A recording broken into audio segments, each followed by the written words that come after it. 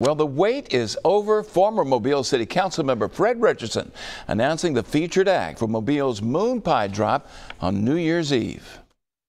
That to ring in 2022, we are bringing in the funk with Trombone, Shorty, and Orleans Avenue to electrify you.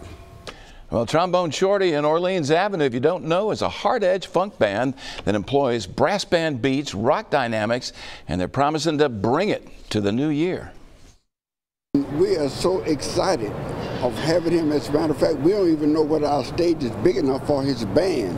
He has a huge band and a huge following. He has played all over the world, and he is, we are fortunate to have him to come to Mobile. Richardson, of course, the driving force to starting the nationally famous MoonPie drop. It typically attracts huge crowds, and of course, folks will be eager to party after last year's event was canceled because of COVID. Where else can you find the world's largest electric MoonPie that's going to drop? And in the Central Time Zone, we are there. Well, it's all free, and the party starts at 8 in downtown Mobile and ends at midnight.